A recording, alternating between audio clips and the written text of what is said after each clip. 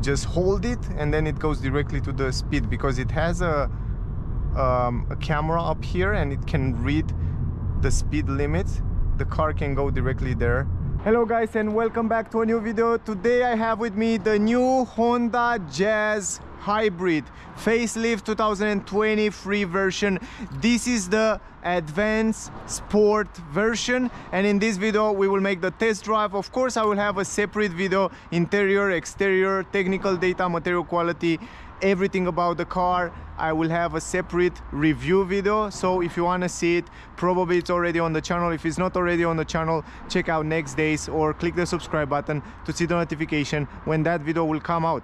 Now, before we start driving, I want to tell you that this is the new facelift and there is the old version. So the difference between those two, in my point of view, it's really kind of around 20%. It looks much better, the new facelift, and totally deserve to see it, guys. Check out the full review, because there we will talk about the exterior. Now we will only drive, but before I go driving, I want to tell you that the car comes with 16-inch rims, beautiful rims, normal brake discs on the rear, and in the front we have ventilated brake discs. About those details in the full review. This is the key, the same key as on the previous version, the same handle here. You can put your finger, lock the car. It comes with electric folding mirrors. Also, if you want to unlock the car, just put your hand here. What I notice in all Honda cars, the quality of the doors and the quality of the handles are fabulous. I mean, the quality, it's really good. Now on this version it comes with aluminum pedals, gorgeous pedals, and it comes also with those sporty seats that looks really nice, with a sweet material here. Then we have fabric material here. So overall it feels good and it looks good. And also I drive the car before and it's super comfortable, but they are manual adjustable seats. Let me go inside, it doesn't matter. Once you close the door, you have also a lot of space here, also an armrest. Once you close the door, you notice up here it's a highway, and you notice that it's crazy silent inside the cabin here. I like that very much. Honda really know how to make cars, and I love it. Also, once you go inside, you will see this steering wheel come also only on this advanced sport version, and I love it. The seats the same, and also this frameless mirror up here, it comes also only in this version. Lovely. Other than that, visibility, position is the same, nothing changed. We have some pedals this time here. You see those pedals behind the steering wheel are for regenerative brake. Let me press the brake. Here is the start engine button. Right now the car is on. Actually, when you start the car, it starts with a starter. I will explain you as we drive how the system is functioning and how the system is working. Also, this is new multimedia system. Probably you already see it on my channel. If it's not, check it out. And down there in the front, I will reset. Actually, I just reset the consumption, and we will see also the consumption in the video. Great visibility on the mirrors. We have blind spot technology, all that safety features I will explain you. Now, more details about the car. The price, guys, by the way, if you're in Switzerland, around Switzerland, check out Blunier Garage, Honda Blunier Garage in Bern. I will leave the link in the description of the video if you want to check them out, test drive the car, see the car, buy the car. Check them out, really nice people. They will help you with whatever problem you have. This advanced sport version come in a price of 32,890 francs with all the options included here. And I will add the price in dollar and in euro to make an idea. And also the color of the car, it's 750 francs extra. This red color look fabulous. I really love it, and you can see in the review video more information about it. And also more information I will give you in the review. Now let's drive the car. Right now the car, it's on. You have a stalk here from where you can change the position of driving. We have electronic handbrake, auto hold function, so you can activate it from here. Auto hold brake and release the handbrake, and then go in reverse. If you go in reverse, you will see that the car comes with a camera, reverse camera, that looks fabulous. It's not good as a resolution, but from the point of view of driver, it's perfectly positioned. And I said fabulous because it's super easy to park it, and you can see quite clear there how it is in the back there, even though the car comes with 4 parking sensors, so you don't have to worry. You can see right now activated 4 on the rear, 4 on the front. We have a drive mode down here, D, normal drive, and we have B mode. B mode mean when you accelerate, let me show you, and release, right now the car recuperate more energy. We will drive like that in the beginning and I will show you how it looks as we go. And also here, if I remember well, was a nice graphic with the car. I don't know how to go there. I'm not sure if it was or not, but I think Honda has a nice graphic. Had a nice graphic before. Anyway, let's drive the car. Let me leave the navigation here and we will see also the graphic. It's on the cockpit. This is the new digital cockpit from Honda, by the way. They use it also on the previous version, but it's relatively new. Crazy silent. Let me explain you. The car comes with a 1.5 liter petrol engine. It comes also with 2 electric motors, one small, a starter, and one big that drive the car in this moment. And 90% of the time, I should say 80-90% of the time, the car is driven by electric motor. The petrol engine will act like a generator most of the time. I think 80-90% of the time will act like a generator to charge the battery and to send the energy to the electric motor. Electric motor power 122 horsepower. This is the maximum power of the car, 122 horsepower, 253 Newton meters. It comes also with McPherson independent suspension on the front and semi-independent on the rear. The car can do 0 to 100 in 9.4 seconds. It's not a super sporty car. And the top speed is 170 km/h. You have a button up here behind the steering wheel. I will show you from where you can change different driving modes. We have 3 driving modes: Eco, Normal, Econ, Normal and Sport mode.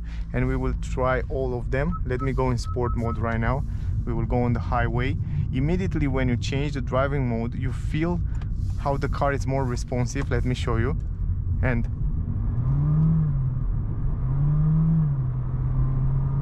right now when you accelerate, the petrol engine, it's revving on a little bit higher in order to send more energy and faster energy to the electric motor. Also another thing, after 120 km/h, the car, it starts driving also from the petrol engine somehow. I don't know, it's a complicated system to explain you. And also I think, in my opinion, when you accelerate it very hard, the engine is revving on super hard. But most of the time, for example right now, we are just cruising. When you're just cruising, you know, like a highway speed, and you just stabilize this speed. Right now you drive only in electric mode, 100% right now it's electric mode. Now, one thing, after 100 km/h, you will notice, you will hear a little bit of noise from outside, a little bit of wind noise, and this is the only thing that I find it in the car. So I drive it before, and the only thing that I find it in the car that is not, I should say, is not so comfy, is this wind noise from outside. But if you hear music, you probably won't notice it. Anyway, going to 80, and now let me show you the cruise control. The car comes also with the cruise control. I have to go in D mode. You cannot activate the cruise control and autopilot when you are in B mode, and we were driving in B mode before. So from here it's very simple. You just activate it, you just press it up once, and then the lane assist, you just press the lane assist physical button here, and right now the car is taking control, and right now the car will drive for you. Also, always have your hands on the steering wheel, it's recommended. I show you, I will have my hands here for safety, just to show you the purpose of how good it is, because I tested before and I was crazy impressed on how good this autopilot from Honda is. Let me go a little bit forward, just like that. Now it's perfect. Look at this, it still works. Let me go down, because you don't know that here it's 60. You just hold it and then it goes directly to the speed, because it has a camera up here and it can read the speed limit. The car can go directly there if you press it here for 2 seconds. Once the speed sign it's appearing on the cockpit, look at this, it's just doing it itself. So it comes with this autopilot system that works really good. From my point of view, it works fabulous.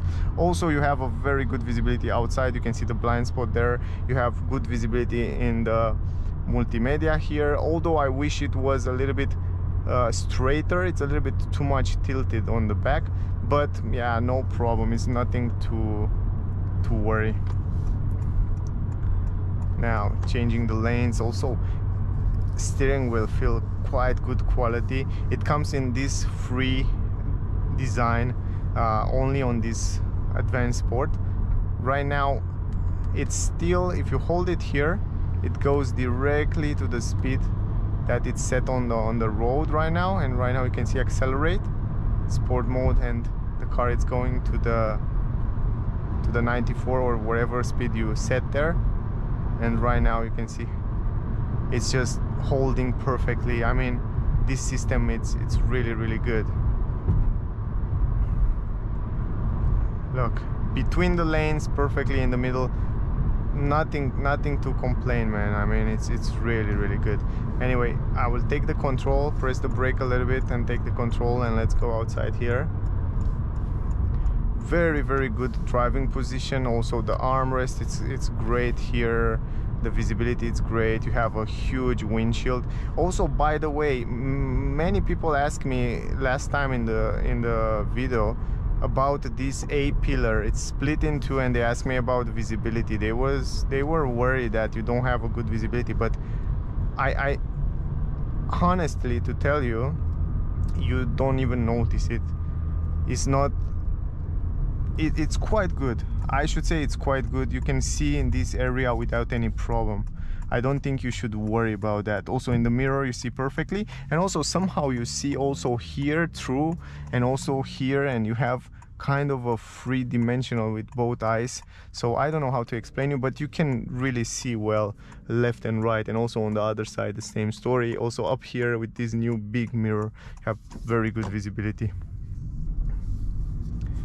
Right now when you start and when you drive in the city, I think 99% of the time in the city you will drive only in silence, and of course with electric motor, as I said before, but it's really pleasant to drive it at low speeds. It's super quiet and nice. But I think because of the shape of the car, because they put this A-pillar a little bit higher, the noise from the wind on the highway, you can hear it a little bit more aggressively, I should say. Let's go out here, press the acceleration. It's quite agile. I like how agile it is. Let's talk a little bit about the steering wheel.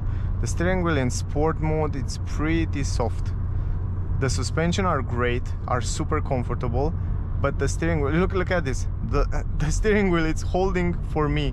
You have to deactivate it from here if you don't want it anymore, but look how good it is, man. I mean, it's really good. It's doing a great job, much better than other cars that I test in the past, and even with bigger price, to be honest. Look how good is the steering. Wow. And right now it's not activated autopilot, it's just the steering activated, and it assists you in a very nice manner. And if you want to deactivate, you have to press it here, and right now you have the control. But by the way, keep in mind, in sport mode the steering, it's also quite assisted, I should say. Now here we will turn around. I didn't find any info about turning circle, but the car is super small, so I don't think it's matter. You have this reverse camera, that's lovely as well. I showed you before.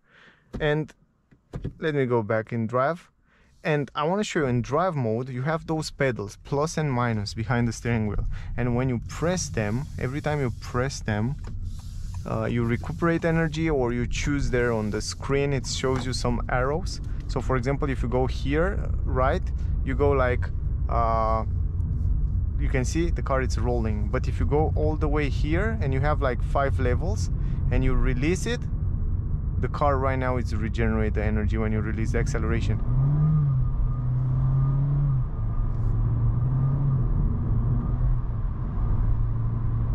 It comes with an e-CVT automatic transmission, 0 speed, just to make it clear. It's an e-CVT. It's pretty nimble, even though we go uphill.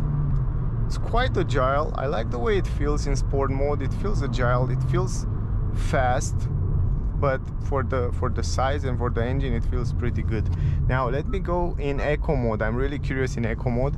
Right now in eco mode, the steering, it's relatively the same. Nothing changed in terms of steering wheel depending on the driving mode, so it's kind of the same. It's the same steering wheel. But now the acceleration, it's much more smoother. The acceleration is smoother, and also you cannot hear so much the petrol engine. Right now the petrol engine, it's much more silent. You barely hear it, even though if I accelerate a little bit stronger before, the petrol engine was quite silent. Yeah, you hear it in the beginning and then no more, but much more silenter. No, I like it. What we have, consumption 5.9 liter until now. The estimated consumption WLTP, it's 4.5 liter. So we have a little bit more, but we drive the car a little bit aggressive and not constant, but we will see in the end. Anyway, I like it, and I like that it has physical button and easy to adjust every single feature here. You can see in the cockpit there, you can change this view and you can see a nice graphic, and you can see what happened with the energy there and from where it comes the energy. So if, let me activate again this autopilot. From here you activate the lane assist, and one more time autopilot. It's crazy easy to activate it. Here it's a complicated curve for most of the people. Let's see if it can handle it, but I feel confident to leave this, to trust this autopilot. Let's see, this is hard. I will have my hands here. This is hard one. Look, wow, great job. Wow, it's doing great. It always beep you to hold your hand on the steering wheel from 10 to 10 seconds or something like that. But look how good it is. Wow, great job Honda, great job with autopilot. I really like it. Now guys, let me explain you one more time. Right now the car is driven only by electric motor. It's a front wheel drive system, so all the motors and the petrol engine, it's in the front. We have 2 electric motors, one small, it's kind of a starter, and then one big electric motor that drive the car most of the time, like 99%, 95%. And right now it's driving by electric motor. I'm not sure, and from what I heard, after you reach 120 km/h, then I think it starts to drive also with the petrol engine. I'm not sure exactly how this crazy system works there, but I'm going to look into it, and I want to make an explanation, a separate video, and explain all those features. Climatic system, incredible easy to adjust and to change different functions. You just turn it on, turn it off from here. You have physical button. It's gorgeous. Also the way it feels, the way it's positioned there, everything in the car, it's really top notch. And they make small step forward from the previous version, but small steps that really make the life better and really add a tenth of premium to the car. Now press the brake, accelerate. You can hear right now the engine, how it's rolling. Very good visibility in the mirrors, a lot of space in the front here. Gorgeous visibility, guys. I don't know if I can complain. The only thing that I can say is maybe the wind noise, you know. If you drive at 100, you start to hear a little bit of wind noise, but other than that, I like it. I like the car. Good visibility, good grip, great steering wheel. It's not a super sporty car, even though it's the advanced sport version.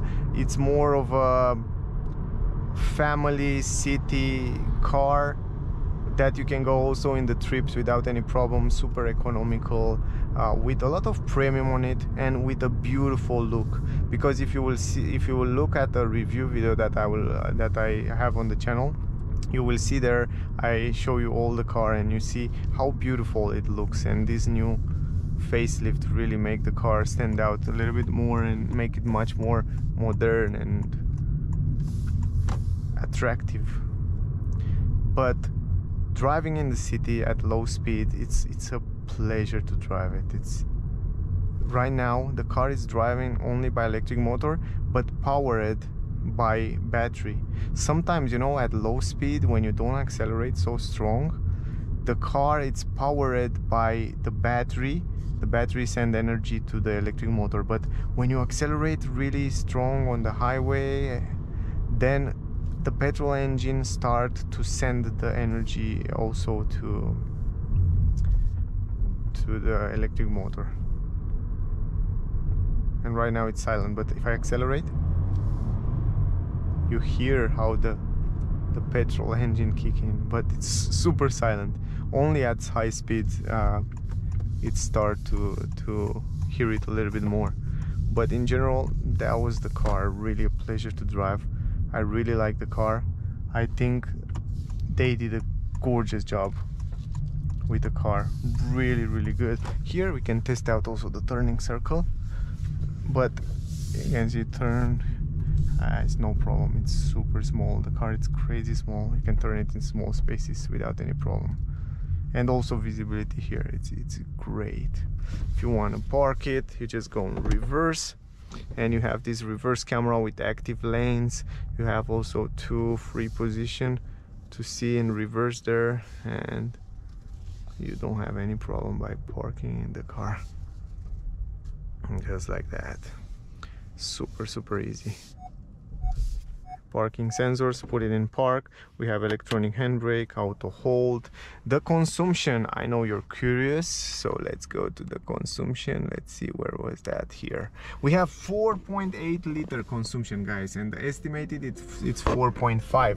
and you see how we drive until now. Right now the climatic system is on. I just forget it on, but guys, I think in the summer with the climatic system off, or for example, I think you can get incredible consumption. I think I can get on this Honda Jazz with this engine under 3.5 liter consumption. I'm 100% sure about that, and probably I will make a video to test the consumption. I will try my best to drive economical to see what kind of consumption I will get. Yeah, probably if I have time today I will do that. Anyway guys, thank you for watching. I hope the video was useful. I hope you get some useful information from here. They make, in general, it's kind of the same driving feeling as the previous version. The only difference on this one is that it has 10 kWh more power than the previous version. It's not a huge, I think around 10 horsepower around there. Here it says like 10 kilowatt more power than the previous version, but I think around 10 horsepower, you can think like that. Relatively, you can feel a huge difference, but you know, there are small changes here and there in the exterior that make the car feel a little bit better. And yeah, I like it. To be honest, I really like the car. I was liking the car from the first time when I saw it anyway, even the 4 facelift version. Anyway guys, my rating for this Honda Jazz, taking into consideration price, offer, space, practicality, technology, also autopilot was really good, the comfort on the seats is great. the system in general, and I think it will last even longer than a normal petrol or IC system. It's 9.9. This is my rating. I will give it even more, to be honest. I really like the car, really. I don't know, maybe they can improve a little bit the air, I don't know, maybe the shape, or I'm not sure about that, but at high speed on the highway you hear a little bit of noise, but if you hear music, I think it's no problem. Anyway, that was the video. Don't forget to like, share, subscribe. Thank you very much to all of you that watching my video. I really appreciate that. If you want to see the car, if you are in Switzerland, around Switzerland, check out Garage Blunier in Bern. I will leave the link in the description so you can check them out. If you want to test drive the car, see the car, buy the car, check them out. They are super nice. Anyway, that was the video. Thank you for watching. Don't forget to look at the review. I will have a separate video, full review, interior, exterior, with the same car. There you find more information about the car. Thank you guys. I have a question for you. In the last time I tried to film the video in a different way, HDR quality. I tried to go up to the best quality image ever. I'm not sure if I will manage to do this video, but the other videos, the full review and the short one with music, will be in the super high quality. I await your feedbacks. I'm really curious to hear your feedbacks if you like it.